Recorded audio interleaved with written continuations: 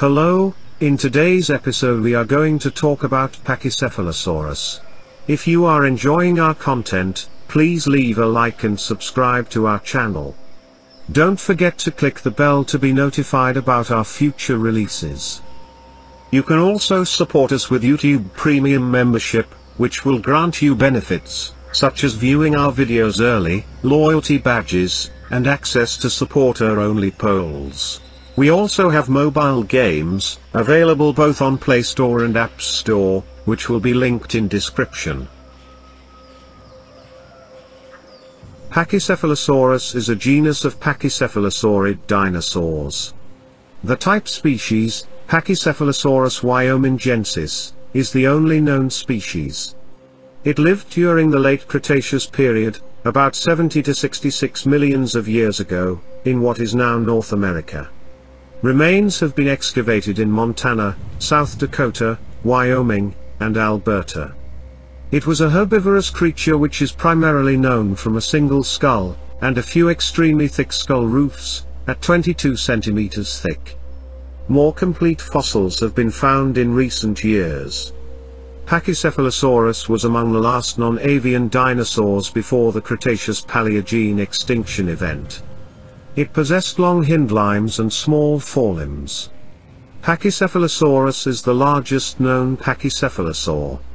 The thick skull domes of Pachycephalosaurus and related genera gave rise to the hypothesis that pachycephalosaurs used their skulls in intra-species combat.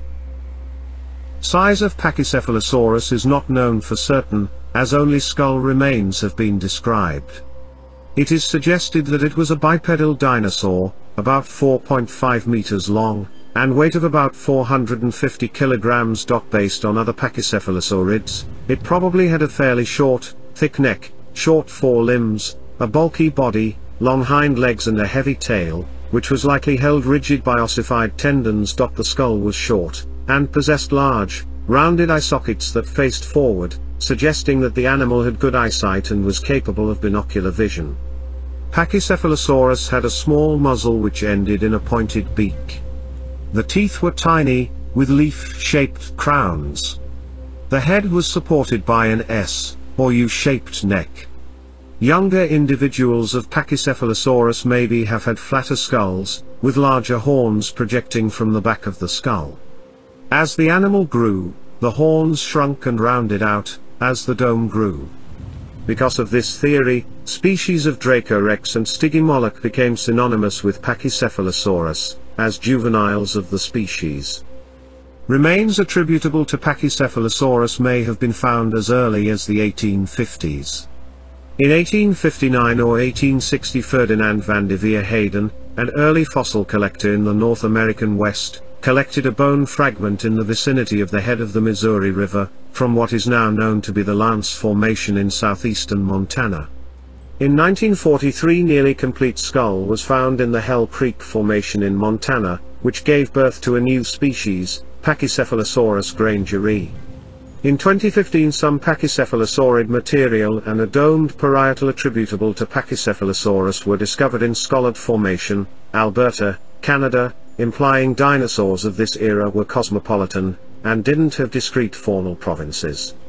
In 1999 a possible Pachycephalosaurus fossils were found in Alaska. However, study of the material, it cannot be fully attributed to Pachycephalosaurus. Instead, for the time being, it is referred as a different species called Alaskacephal.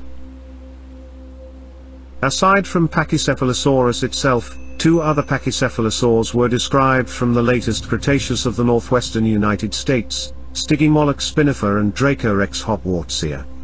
The former is only known from a juvenile skull with a reduced dome and large spikes, while the latter, also known from only a juvenile skull, had a seemingly flat head with short horns.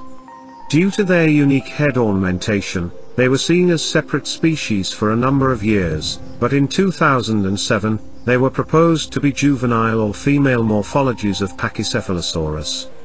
At that year's meeting of the Society of Vertebrate Paleontology, Jack Horner of Montana State University presented evidence, from analysis of the skull of the Dracorex specimen, that it may well be a juvenile form of Stygimoloch. In addition, he presented data that indicates that both Stygimoloch and Dracorex may be juvenile forms of Pachycephalosaurus. Horner and M.B. Goodwin published their findings in 2009, showing that the spike/node and skull dome bones of all three species exhibit extreme plasticity and that both Dracorex and Stygimoloch are known only from juvenile specimens while Pachycephalosaurus is known only from adult specimens. These observations, in addition to the fact that all three forms lived in the same time and place, led them to conclude that Dracorex and Stygimoloch were simply juvenile Pachycephalosaurus, which lost spikes and grew domes as they aged. It has been commonly hypothesized that Pachycephalosaurus and its relatives were the bipedal equivalents of bighorn sheep or musk oxen, where male individuals would ram each other headlong, and that they would horizontally straighten their head, neck, and body in order to transmit stress during ramming. However, there have also been alternative suggestions that the Pachycephalosaurs could not have used their domes in this way. The primary argument that has been raised against headbutting is that the skull roof may not have adequately sustained impact associated with ramming, as well as a lack of definitive evidence of scars or other damage on fossilized Pachycephalosaurus skulls. Also, the rounded shape of the skull would lessen the contacted surface area during headbutting, resulting in glancing blows.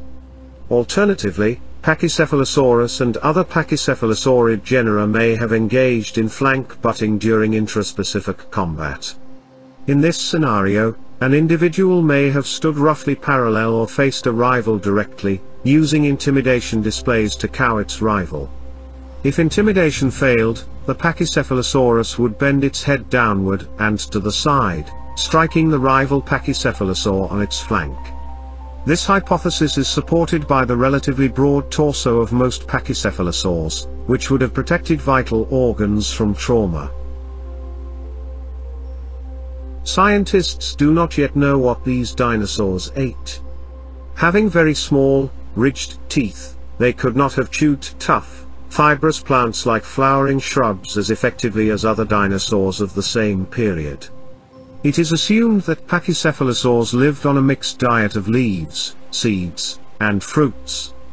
The sharp, serrated teeth would have been very effective for shredding plants.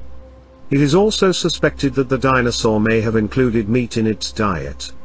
The most complete fossil jaw shows that it had serrated blade-like front teeth, reminiscent of those of carnivorous theropods.